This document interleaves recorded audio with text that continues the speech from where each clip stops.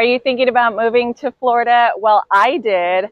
In this video, I'm going to give you my honest review of moving from Santa Monica to Fort Lauderdale. After watching this video, you'll know if Fort Lauderdale is right for you. My name is Adela Phillipson, and I've been helping people buy and sell in the South Florida area for over 3 years. Now, if you're thinking about buying a home here in Florida, I have outlined the 7 mistakes most buyers make in losing on their dream home. So if you want to avoid those mistakes, I have included a free report that you can go ahead and download in the description down below. All right, so let's go ahead and get into the difference between Santa Monica and Fort Lauderdale. First and foremost, as you can tell, it's a very windy day. This is something I never experienced in Santa Monica. It was a lot colder for me living in Santa Monica, especially because I lived along the beach, so it was always cold, but it was definitely not windy.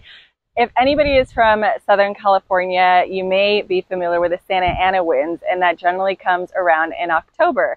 But here in Fort Lauderdale, the winds pick up, and for the most part, it tends to happen between October up until the beginning of March. It's just like super really windy. No one ever really talks about that. The last thing you want to do right now is actually go to the beach and have the sand in your face.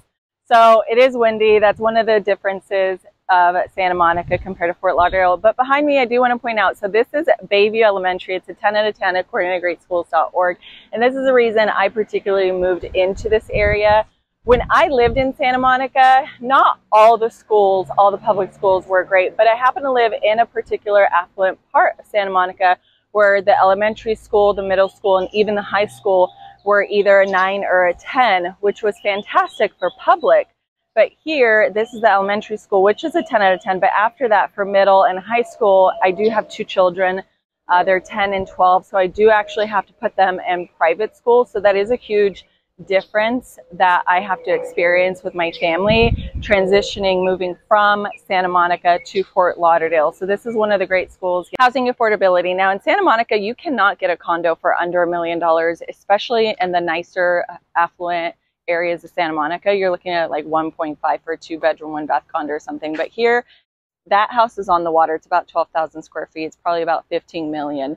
Whereas across the street on a dry lot, this one's much smaller. Definitely looks like it needs a little bit of TLC. Well maintained, much older roof. That's about 1.2 million.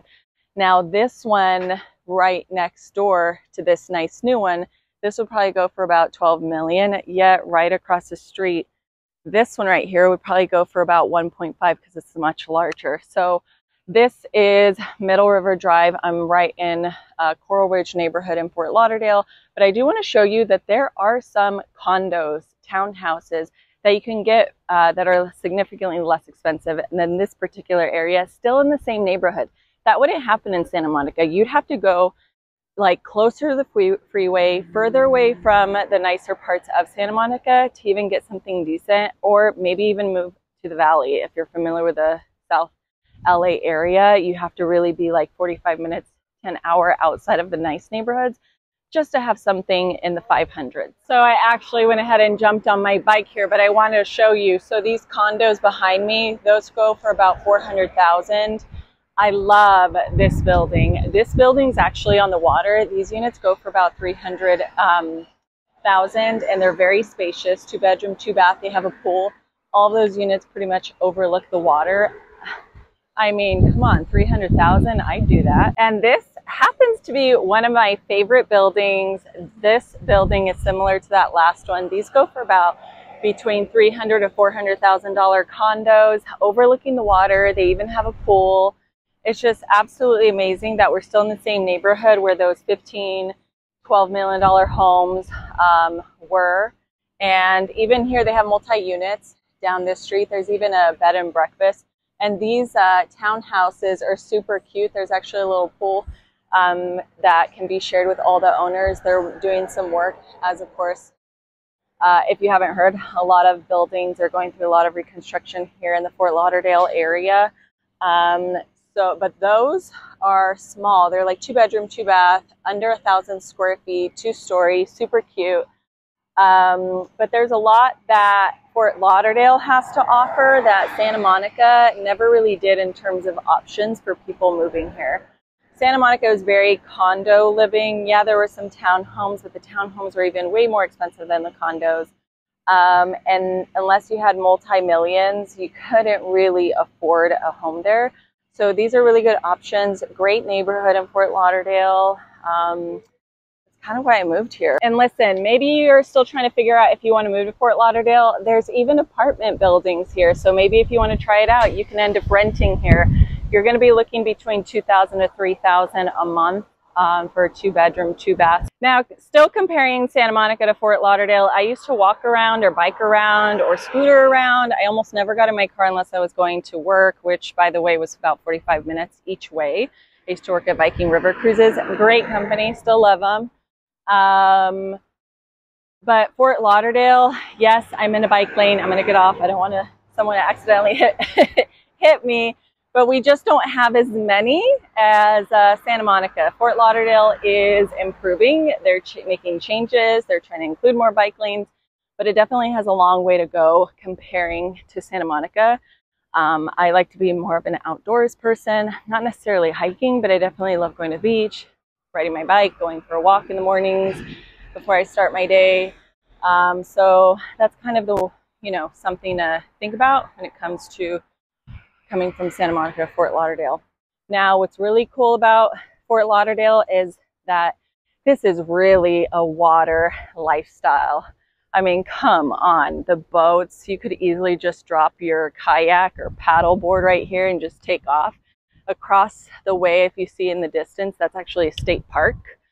So when it came to Santa Monica, it was just like a cliff, if you've ever seen it. Just drops down and it's this massive sand. And yeah, you could surf, but you got to make sure to wear a wetsuit because it's absolutely freezing. Here people come and will go fishing. They'll just kind of like pull over. So it's just a completely different lifestyle, which we have really enjoyed. I think my husband and I had to get used to were the gym options. When we belonged to Santa Monica, we were members at Equinox. We actually originally met at Sports Club LA. But the 4th level right here is Powerhouse Gym. That is about $70, and we thought that was a steal because we were paying $250 each to belong to Equinox. So when we were actually moving from Santa Monica, the first thing we Googled was what's the closest location, Equinox location. That was down in Miami. We don't know the quality of memberships or gyms that are available because we love to work out. But this one was actually really nice. It's newer. I want to say it's about 3 years now. It opened towards the end of the pandemic. But then we ended up switching to LA Fitness because we thought, you know what, why are we spending all this money? We can actually save. Now we are members of Planet Fitness and we pay $10 a month. That is a huge difference. We could not find that in Santa Monica when we lived there. We would have had to drive 20 minutes to an LA Fitness just to go work out versus walking 5 blocks to Equinox. So yeah, we paid the price for convenience. Now, if you're still thinking about moving to Fort Lauderdale, or maybe just Florida, go ahead and check out this video as to why people are moving to Florida.